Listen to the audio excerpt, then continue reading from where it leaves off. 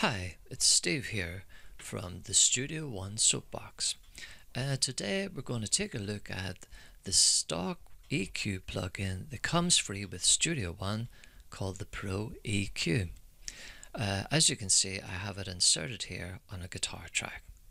Now, let's start off with the layout.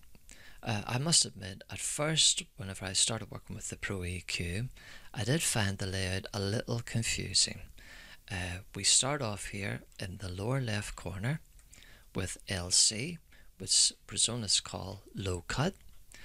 To most of us, we would call this the high pass filter. As you can see, holding the mouse will raise the frequency or lower the frequency. We can also control the depth of the cut or the steepness of the cut, 6 dB being the lowest, 48 dB being the highest, which is quite an extreme cut, I think you'll agree.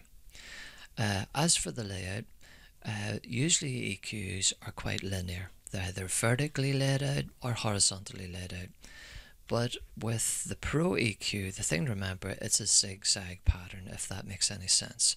So we would go up next to the lower frequencies, drop back down to the lower mid frequencies, back up again to the mid frequency, then to the higher mid frequencies, then to the high frequency where we can have a shelf, or we can do peaking as well, quite handy.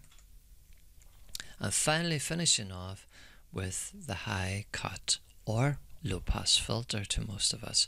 Again, we could just control it with the frequency.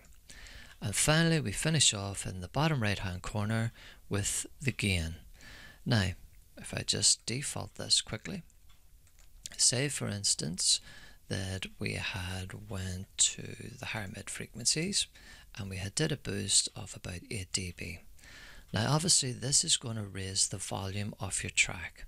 So to compensate for that, we use the gain. So we could maybe lower it. And how to work this out, if we go here beside the on-off switch and we have our track playing back, we can use the bypass button. So we have our song playing, we're listening to the volume of it, we on bypass it, we hear it coming through the EQ with our boost, we go, oh, that's too loud. We can use the gain then to lower it, or if it's too low, if you had done the reverse, a cut, then we would boost the volume or the gain. Also, you can use the auto feature, which does its best to try and do this automatically for you and take the hard work out of it. Also, if I just play a little back here, we have a visual aspect to it. Here we have what's called the third octave. We can also have the FFT curve, if you prefer to look at that. We can also have a waterfall. And finally we can have it completely turned off if you just prepare to work with your ears and not need any visual aspect to help you in your cuts. We'll just stop that there. So let's see, how would we go about using an EQ? What would be the basics of using it?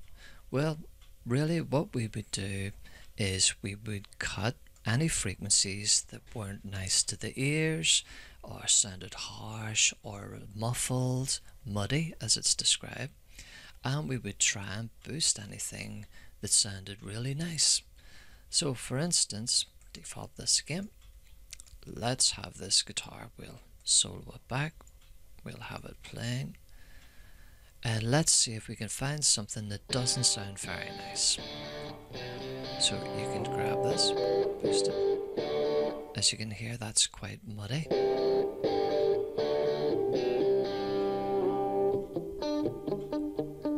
So maybe we might want to cut that. And I don't like to cut anything or boost anything over 3 dB. If you have to do extreme boosts or cuts, it probably wasn't recorded good enough at the start. And realistically, if you can, just re-record the thing, because it will save you a lot of hassle. Also here, when we're cutting, I like to raise the Q because I don't want to affect too many of the frequencies, just where the bad sound or the sound that's annoying to us is coming from. Again, let's see if we can find something that sounds nice. And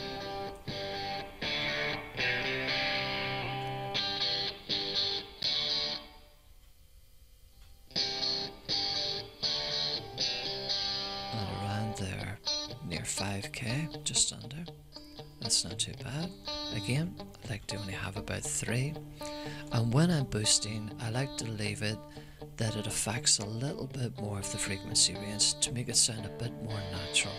You don't want that frequency jumping out. And as you can hear, the guitar sounds a little better. Sits a little better in the mix.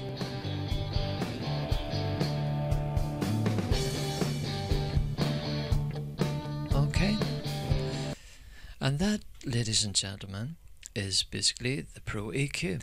Now, there's only one thing I would say against it, and that is there is no undo.